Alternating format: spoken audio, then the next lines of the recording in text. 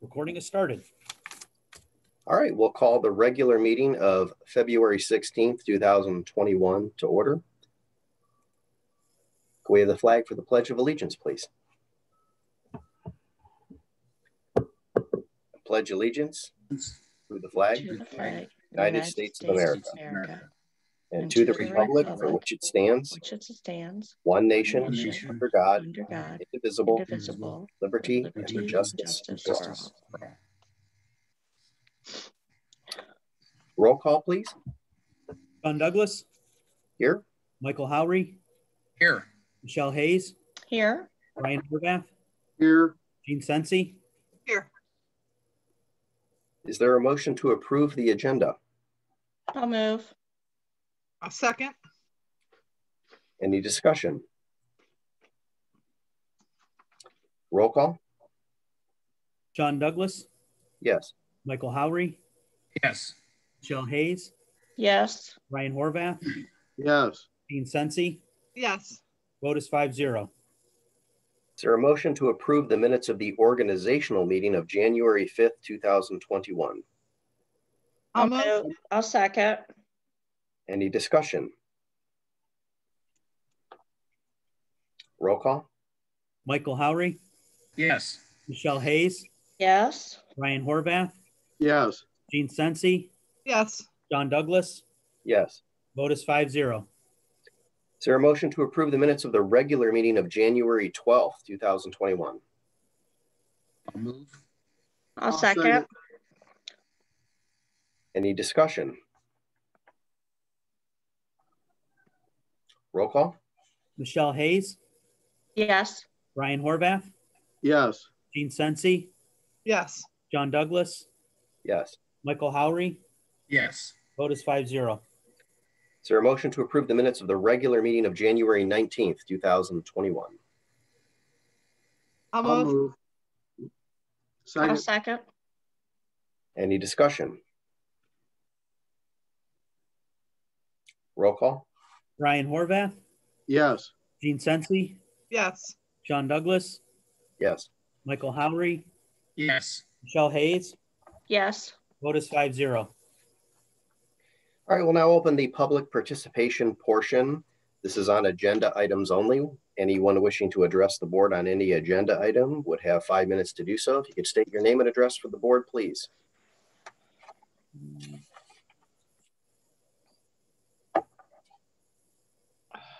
I've given everybody the opportunity to unmute themselves.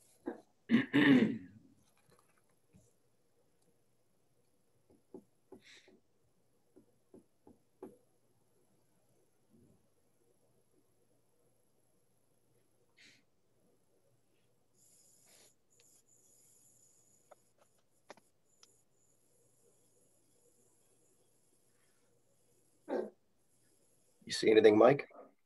I'm unmuted. Looks like there's Paul Pastor unmuted and Joe. Yep, just joining the meeting to experience it. Well, welcome.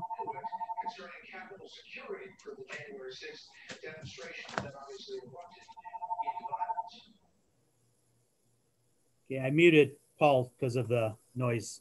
If he needs to unmute, he can. Okay. Did Joe want to say something? I see he's unmuted. Not right now. Okay. Anyone else?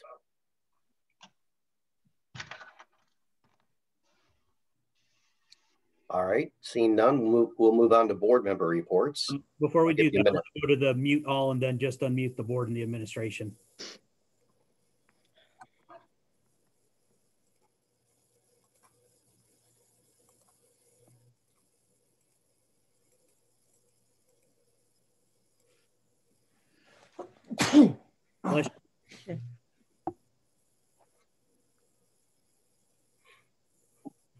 Mike, are you able to unmute? There we go. We should be good. Okay, anyone wishing to give a board member report this evening?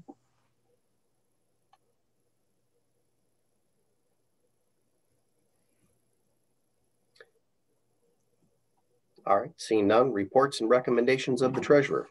Thank you. Just a couple of quick items. The audit for the fiscal year ending June 30th, 2020 is still ongoing. They issued the procedures to test the CARES Act money that we got in May. And I have sent him, hopefully today, everything he needs to finish that. His goal is to finish it on Monday. And hopefully this is the last item they need so they can wrap up our audit. Again, as it stands right now, there's no issues other than the fact that we don't prepare a financial statement on the generally accepted accounting principles basis. And the reason we don't do that is it'll cost about $18,000 to do it. And it really has no benefit to us. The other item is on the board agenda items, the 5-year forecast. I've sent that to the board. And that's basically what we talked about 2 weeks ago, the changes that were made. And we are advertising for buses with the Ohio School Council. The benefit of doing that is, one, it doesn't cost us anything. Two, it saves us in the legal notice that we would have to publish to bid buses. And three, when you have a group of that size, the manufacturers sharpen their pencil to get as many of those bids as possible from the one bidding process. We do get exactly what we want in a bus. We are allowed to pick and choose our options, but where we benefit is the base price of a 78 passenger bus like we purchased is going to be lower when the manufacturer has an opportunity to sell upwards of 140 of them as opposed to one we may buy. So we've done that all 10 years I've been here. If we're buying a bus, we do it through the Ohio Schools Council. It saves us quite a bit of money. So. And then Mike? Yes. Could you just, for people that are watching, address that we have money specifically that comes in specifically for not just buses, but, computer equipment, things of that nature. So they understand it doesn't come out of the general fund. It's not why we're asking for more money, anything of that nature. That is correct. In 10 years, sir, I think we've only purchased one out of the general fund. We purchased buses out of the permanent improvement levy. It's a 1 mil levy that generates about $175,000 a year. And that goes back, 20 years. So buses now cost a little bit less than $90,000. So the levy that used to be able to buy 3 or 4 buses now buys almost 2. But for example, we have purchased buses where the EPA funded part of the purchase price. The bus that we're getting may have gotten last week or getting this week or next week, somewhere in this time frame. Half of that is funded through the state and the other half is through this levy that we have. So we don't purchase buses through the general fund. We just don't have the ability to spend $85,000, $90,000 on a bus when we have to, we have operating expenses to use out of the general fund. So a purchase of a bus is not the reason why we're asking for a levy. Another thing we do in this district is we buy used buses from other districts. We have purchased buses from Riverside, from Geneva, and we are in the process of purchasing 2 buses from Orange. Why do we do that? Because we don't get enough money to keep up with the proper replacement schedule of our fleet. So we get buses for $2,500 that'll last us 4 or 5 years as spares, and we can, keep the newer stuff on the road, but have reliable spares instead of buying new to push a less used bus down as a spare. So that's how we are able to keep our fleet on the road with a levy that only replaces maybe 2 a year. Mm-hmm. And just to go a little bit further, that levy also pays for building improvements, for lack of a better term, and technology. And, $175,000 a year does not go very far when you're looking at the dollar amount of the items that we're purchasing out of that levy.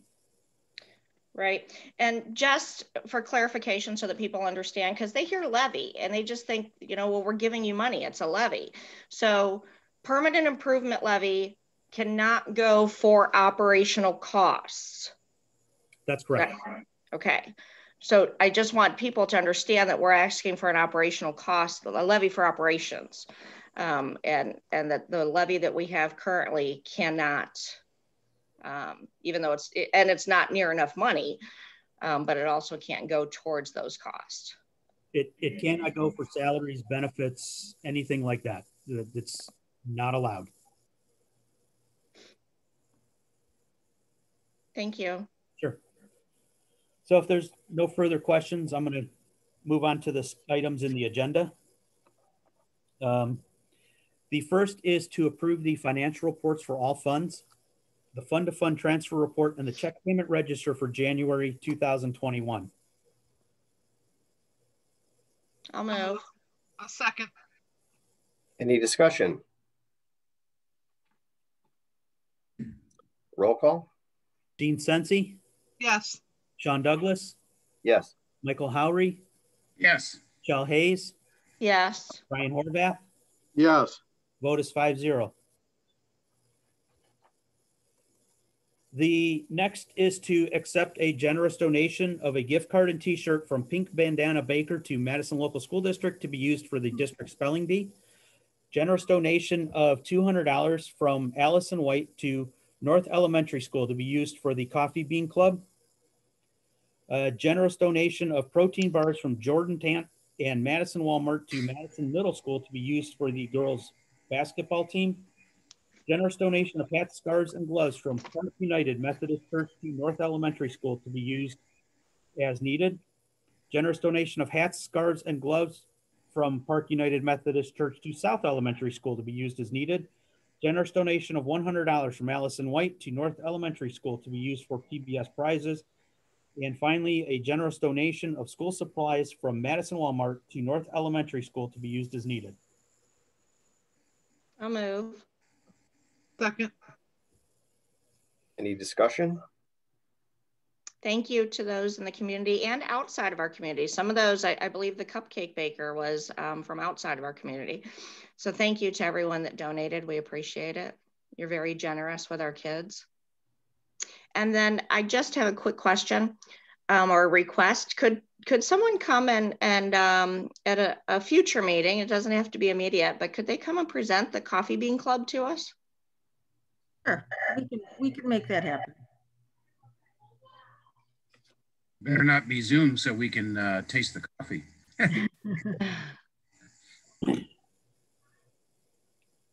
Any other discussion?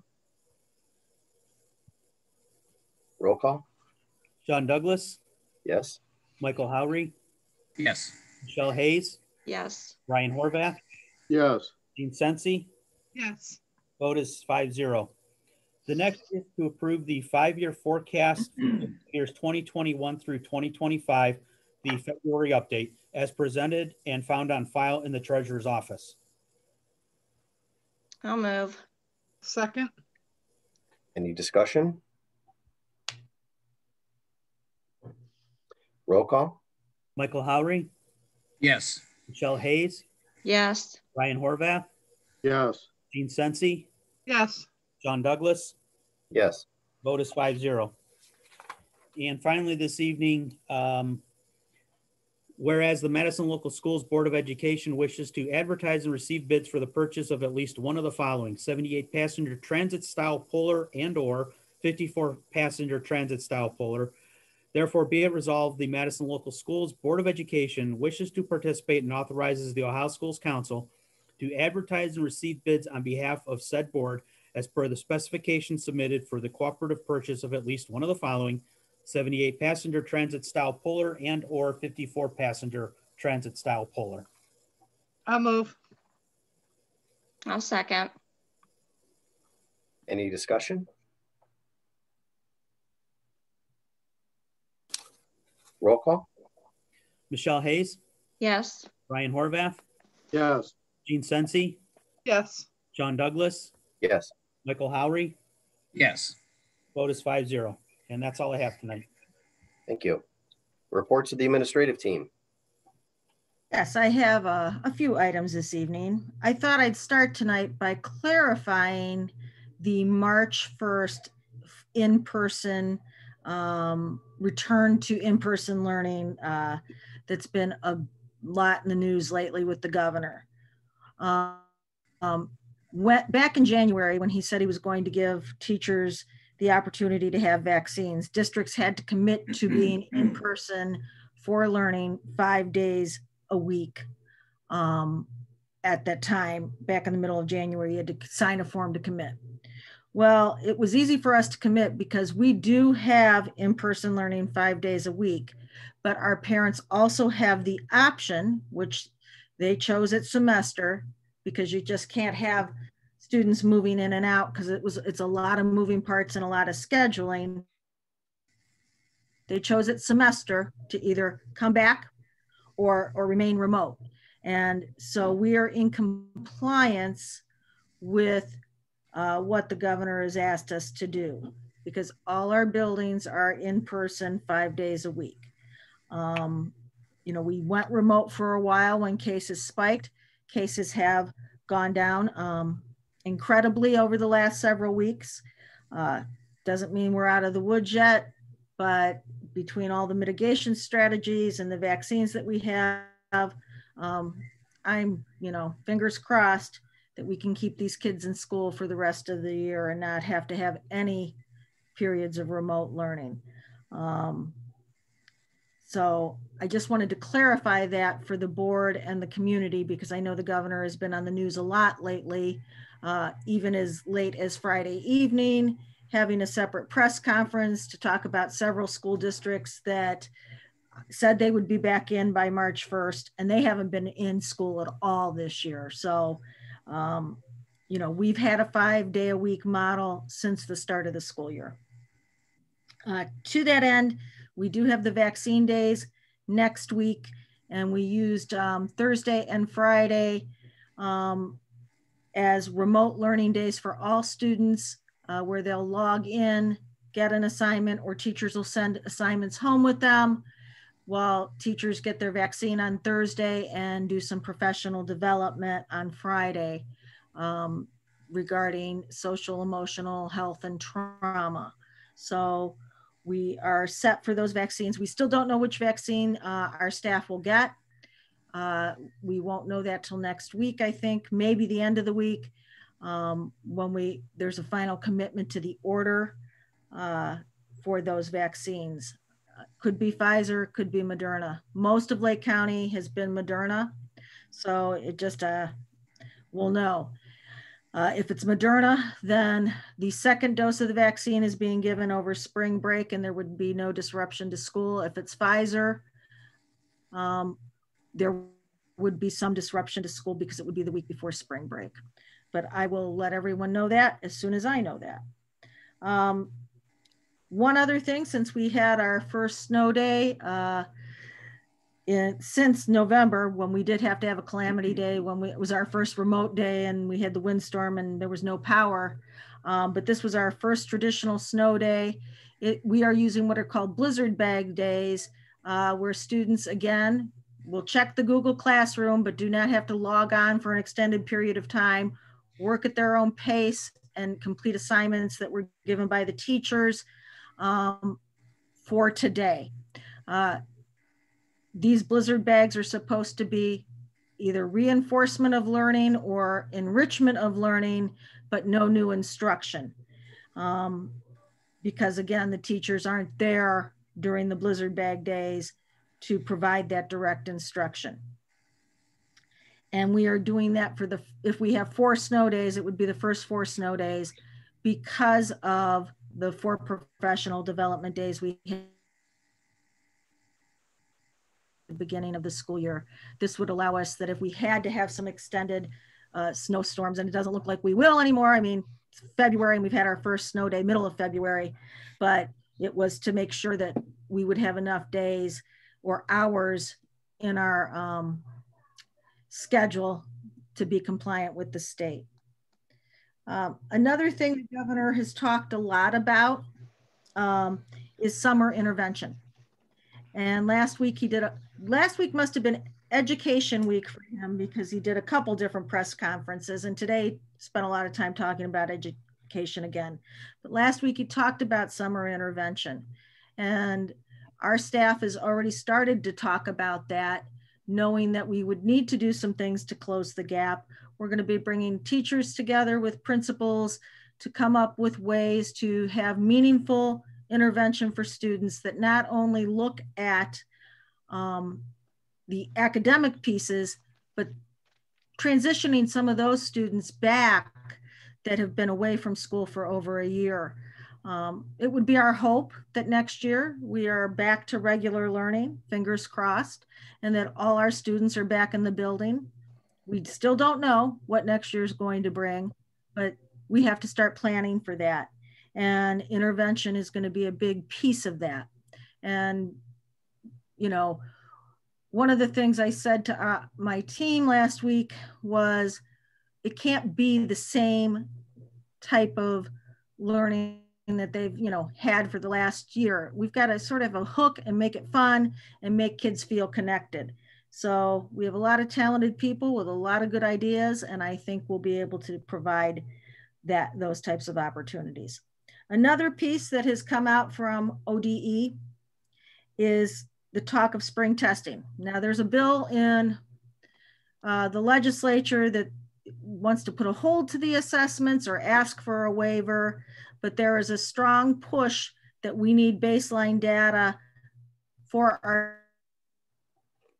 students to know what kind of intervention we need to provide or where those gaps are going to be in instruction.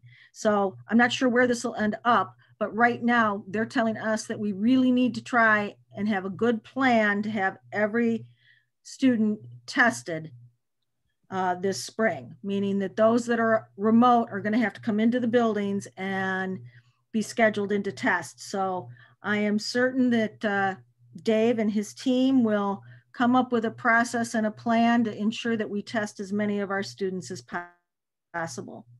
So that's what I have this evening. Dave, do you have anything?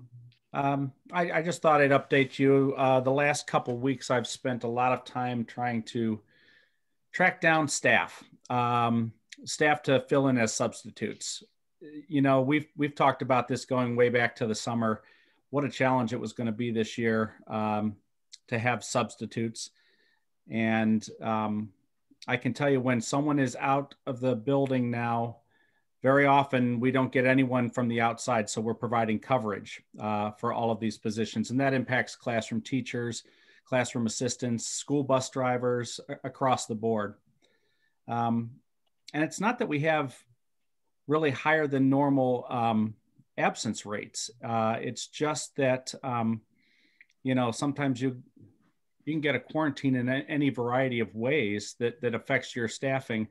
And there just aren't people on the sub lists like they have been in the past. So I just wanted to, I guess, remind the board and remind the community that sometimes, you know, if somebody has to be out of the building, we are scrambling to get substitutes in and doing the best we can. And if a school bus is running 5 minutes or 10 minutes late on a route because they have a substitute driver, it's a shortage that all districts are facing, including us. So we're doing our best to, you know, to keep our doors open, keep our in-person learning happening, and make sure that we have the required number of adults to student ratios. So I think that's really it. That's one of the things I've been working on over the past couple of weeks, trying to find people.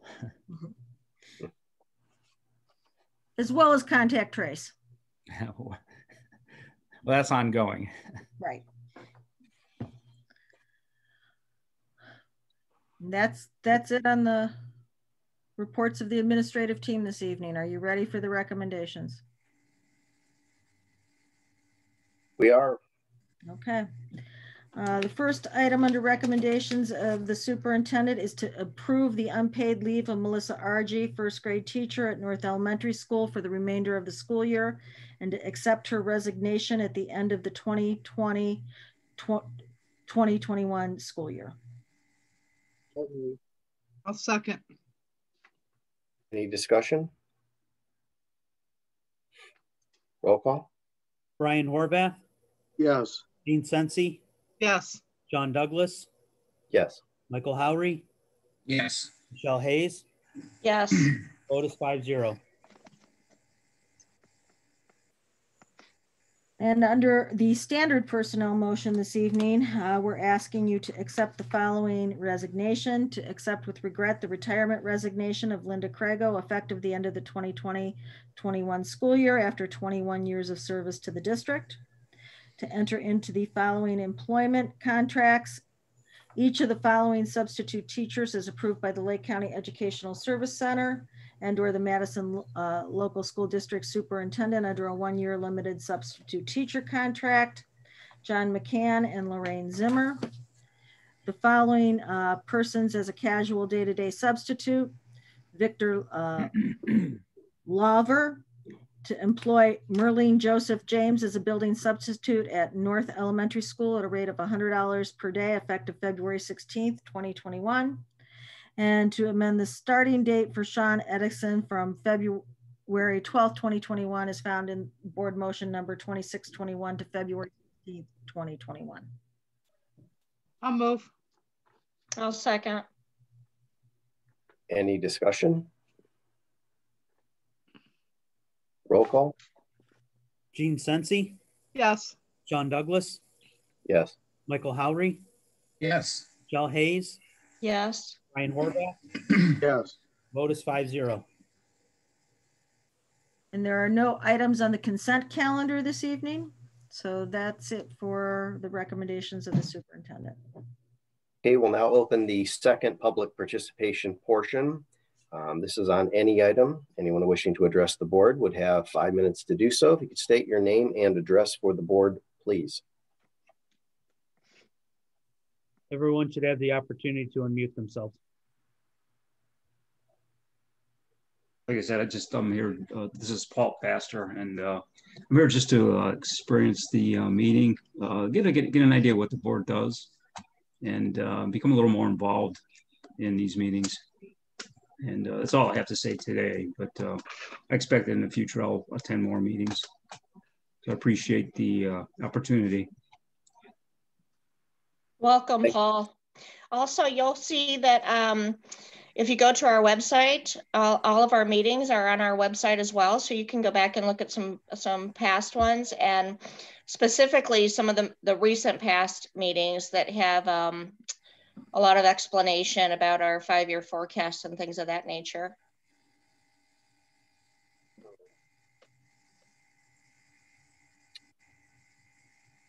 Anyone else wishing to address the board? Hang on. Joe muted himself. I'm going to give him the opportunity to mute himself again. Do it. Did that do it? Yep, you're good. That's Yeah, it. we can hear you. Yeah. Okay. I was just wondering about this levy that you were talking about. When did you plan on putting that on the ballot? You want me to answer? Yeah. The levy is on the ballot on May 4th, 2021. Primary, May 4th, primary. May 4th. Yeah, I think Okay. May 4th. Okay. I want to know if you're doing any advertising. You're telling, getting the word out that there is an election. I've talked to several people, and they didn't even know it was going to be on a ballot. There's a levy committee meeting tomorrow evening, the first levy committee meeting. And on the website, we just put out a press release on Friday. It was sent to the local papers this morning. So we're starting to get the word out. And it's been in the net now twice. Okay, that's all I have. Thank you, Joe. Anyone else wishing to address the board? I can't understand what picture is up there.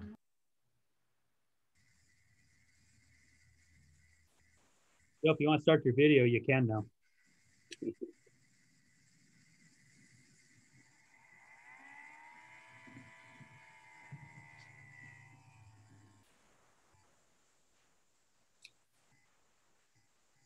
See anyone else, Mike? Jerry Pira is unmuted. Okay.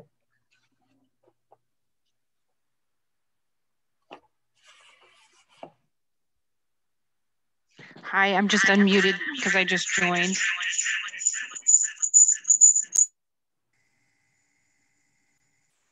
And she's muted herself. I see no one else. Okay. Well, we'll close the second public participation portion. Do we do have a need to go into executive session. So do we have a motion to move into executive session for the appointment, employment, dismissal, discipline, promotion, demotion, or compensation of public employees? I'll move. I'll second. Any discussion? Roll call? Douglas? Yes. Michael Howry? Yes. Michelle Hayes? Yes. Ryan Horvath? Yes. Gene Sensi? Yes. Vote is 5-0. All right, we stand in recess. We will not be planning to take any official action when we return from executive session. So we will just return and close the meeting.